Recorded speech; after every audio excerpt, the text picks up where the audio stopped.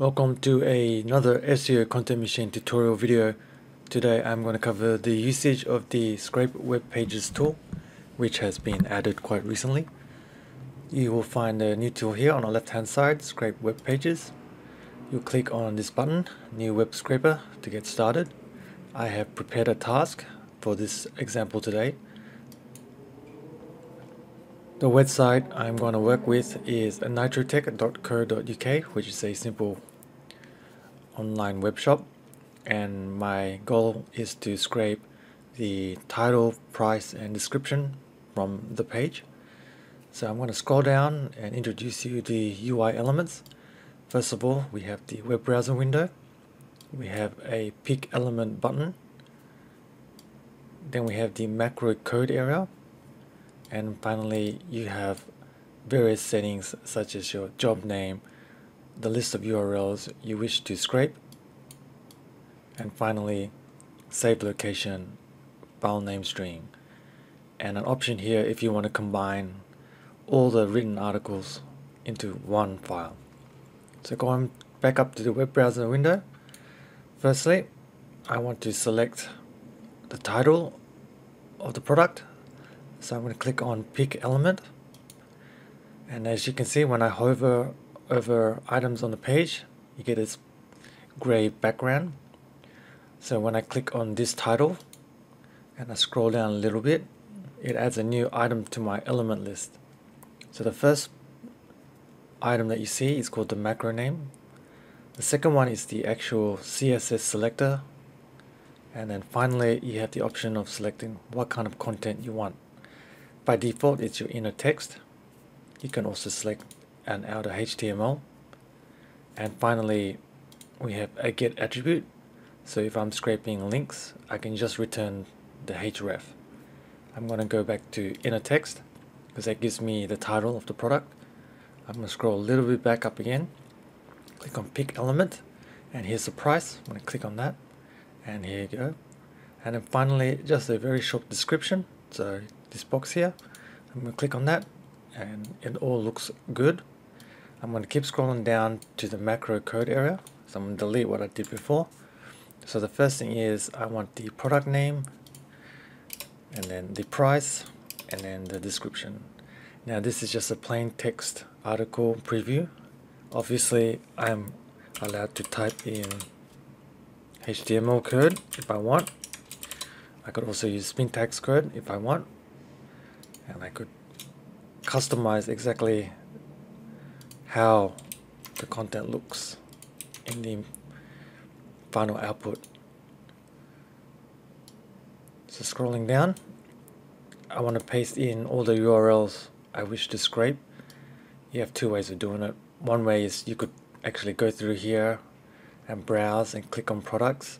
Another way is to use the find URL tool, and that means using search operators such as site or in URL, and that will give you a list of URLs for a particular site for a particular keyword. So you got a couple of options there. Once all my settings are correct, I hit the run button, and when I click on the task name here, it brings up this task log, and inside the task log I can see the exact status and how each item is being processed. Now that the web scraper tool has finished, I can look at the log and I notice a couple of things. Firstly, it says warning, my macro product price returned nothing. That means when it went to this page, it couldn't find this particular piece of content. Same again for this electric scooter page. For the example page we started off with, which is the RC plane, it did find the price. Now if I opened this actual page that was saved to my hard drive,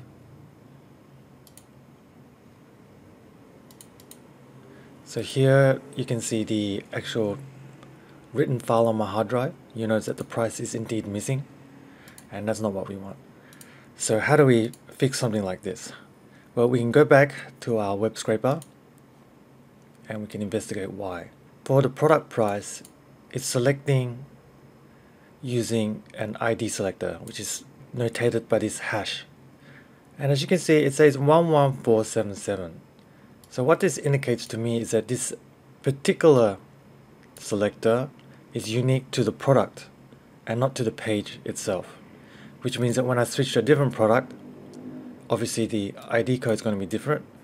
That's why we had that error in the log where I couldn't find a price, and it's because of this selector. If I scroll down, there's a button here that says parent, so I can try clicking on this and it's going to select one element above this element. So I'm going to click on parent. Notice that now we have a different selector.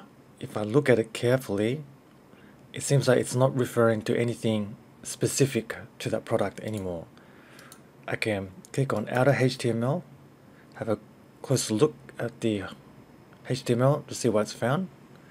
So as you can see, originally it was picking up on this ID, which was obviously unique to this product, but now we're selecting on one step higher. So now that we're selecting one step higher, we should have no problems picking price from other products. I'm going to switch that back to inner text. Then while we're here, there is a filter button as well, and if I click on that, it brings up a filter box, and in this I'm able to select to keep lines of a certain length. I can also choose to remove lines that refer to a word, or keep lines that only use a certain word, and obviously I have a regex replace words tool as well. So this comes most useful when I'm selecting lots of content on the page. At the moment I'm only selecting one line content. So to give you an example, there's a big description box. If I click on pick element and hover over and click and scroll down, see the result, and then go to get outer, and I'm just going to delete the code and then find product description. Okay, so I have a bunch of content being returned here. But if I hit parent and go inner text, and the macro code's been updated for me, so I need to select that again. Now we've returned what looks like a lot of extra content on the page. Now you see there's lines there. For example, this only has 3 characters in it, something that I don't really want. So I want to remove these lines and only keep the lines which have a lot more content in it. So going back to the filter box here, if I go to keep lines bigger than, let's say, 25, click on save. Now when I go back to the description macro area, you notice that it's removed all the small little titles that I don't need, and it's only returned me content. So when I run this task again, you notice that the warnings have disappeared, and that's because I'm using a different selector for the price.